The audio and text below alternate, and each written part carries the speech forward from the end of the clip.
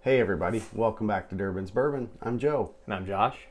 Thanks for coming over and watching us do a review today. We hope you're enjoying a dram as well. Today we're going to be doing a review of Johnnie Walker Gold Reserve. God, that's a great sound.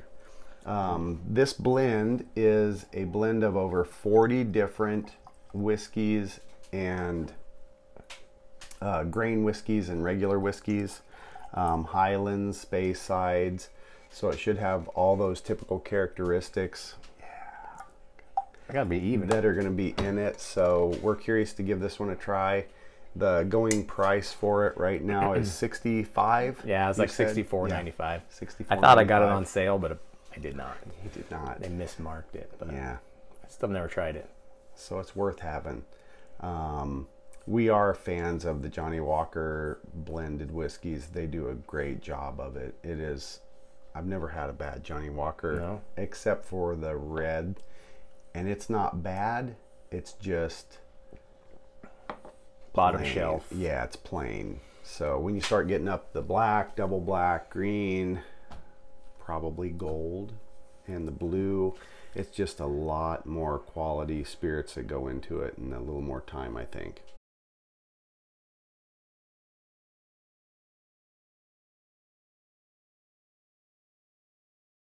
Yeah. So, let's give her a whirl. And there's some, they got a mix of everything. Mm-hmm. Speyside, Highland, some malt or some peat. Yeah, and some grain whiskeys in there as well.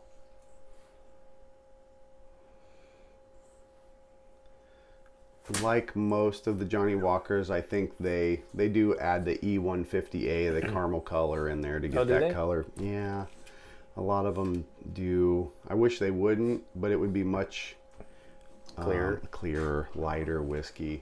This is a fresh glass. It hasn't had any whiskey in it, and it is very slow for legs. Are you seeing the same thing? I rolled them around a couple times now, so it's getting faster, but for sure the first one.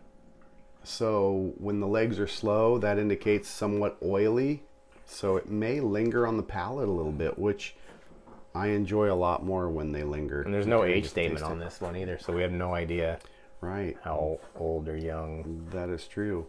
It's got a good nose. It does. Fruity, yep, absolutely. Fruity, light. It's not... I get a little peat. Yeah. No real heavy alcohol. It's 80 proof. No real heavy alcohol burn on the nose. No. I get like almost honey, like a sweetness like that. I could see that, yeah. Yeah. Folks out there watching, have you had Johnnie Walker? And if you have, what's one of your favorites? Have you had many of them?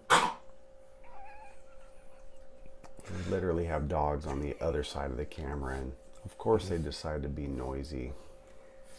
I don't think they have a choice. They can't breathe very well with their flat faces. Bulldogs, that's true. Yeah. Fruit, honey, real light. Yes. A light whiskey.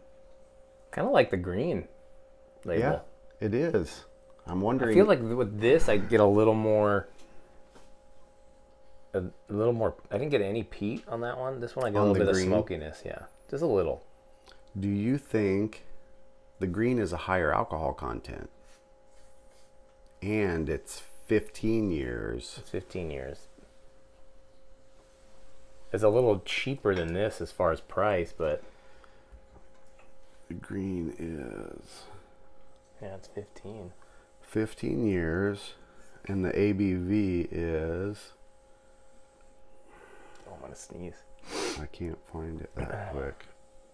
It should be around the front, right? Man. Probably should get some glasses. Yeah, maybe we should. No, it's not on the front. Turn it around.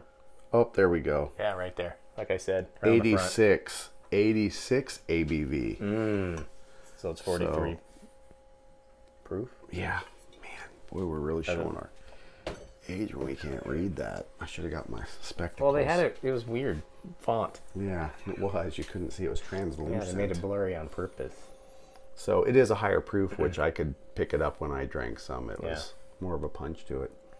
So a little bit of honey. I get, yep. That fruit. Green fresh fruit. fruit. Fresh. Yeah.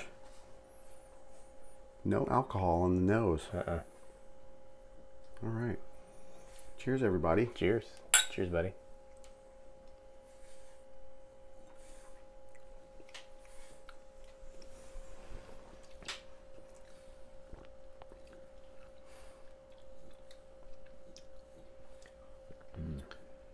There's a little smoke in there. Yep. There's a little smoke. Yep. I get like caramel. A lot of sweetness in the beginning. Mm-hmm. Yeah. Some of that fruity grain.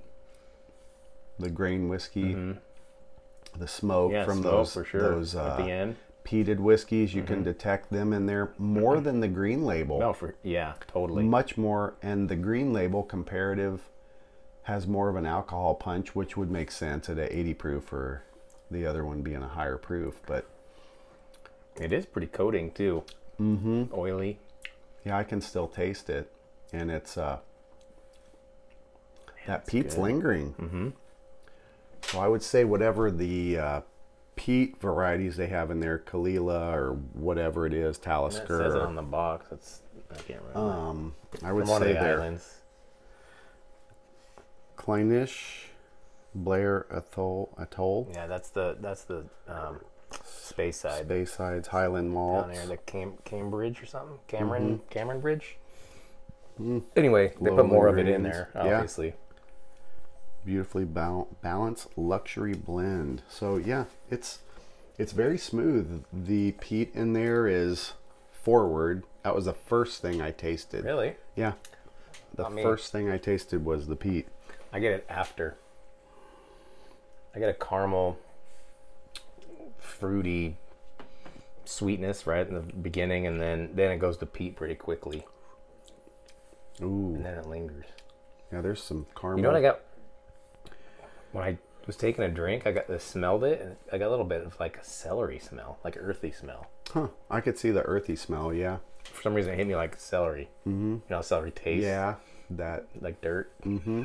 Which, but in a good way. Given the fact that, it's peat that they use to dry the malted barley that's dominant in a lot of it, that would make sense. You have that earthy characteristic, a little bit of that brine, the smoky peat, sea salt, a little bit of fruit, some honey. Yeah, I get that. I get strong honey smell in the nose. Yeah, me too. It's good. It's different than the green. It is entirely different, which is amazing how the Johnnie Walker blends can be so different from your red, black.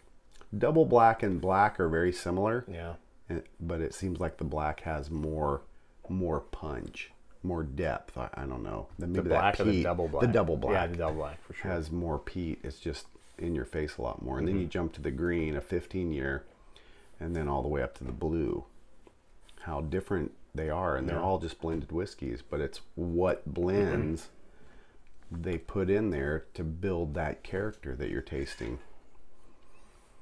It's a good whiskey. It is good. Price is decent for a blend.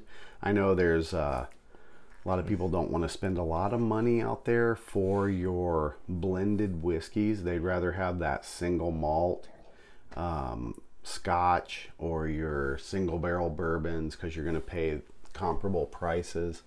But there is a lot of quality that goes into blends, and it's good. It is. It's exceptional. Yeah, I was one of those for a while. I'm not drinking any blends. That's basically like cheating, I thought, but it's like they just throw a bunch of stuff together and come up with throw a bunch of good stuff together, and it's really good. That's a nice whiskey. It is good. It's well balanced. I would totally recommend that.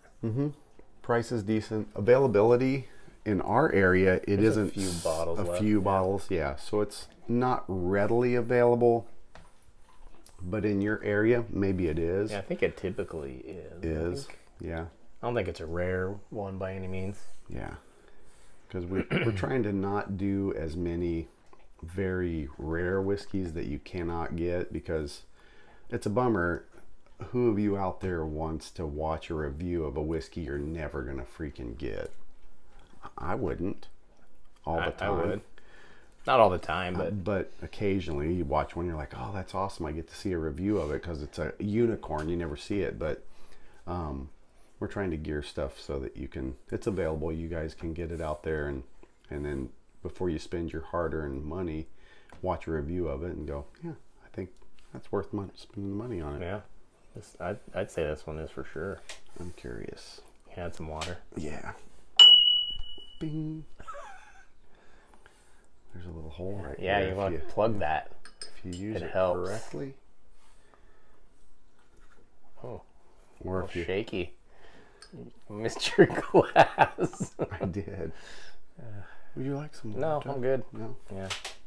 I don't like to add water to ones that are 80 proof. Low proof. Yeah.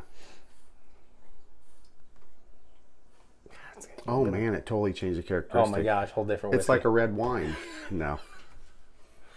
Really? It How much lightened red wine it, do you but drink? that piece is pretty much zero. It actually made the fruit more forward, much more forward on the fruit. Yeah. Almost the sweetness too. Mm-hmm. Just yakking on a bone. That was a rather large swallow I took there. So go big or go home, dude. That's so good and warming as you feel it going down. So many jokes right now running through my head. Adding water brought out the fruit. It lessened the peat. Definitely lessened the 80 proof. Lessen the peat. Yeah, it lessened the 80 proof alcohol, so it dropped a little bit more. Made it very palatable. I swallowed a rather large gulp and it didn't burn at all. It was smooth going down. It still keeps that lingering oily finish, and there's a little peat in the background of that finish even with the water. But it's not at the front like it was before. The fruit's in the front with the water. I think it's a good whiskey. Mm-hmm. If you sit it and let it age, open up a little bit, it might. Some of the alcohol is going to dissipate, so that changes the flavors as well. I think Josh and I both agree. It's nice to let if you're having a dram and you're enjoying it, it's nice to let it sit and open up a little bit and not shoot it. Drink it real quick. Just sit. Yeah, just sit.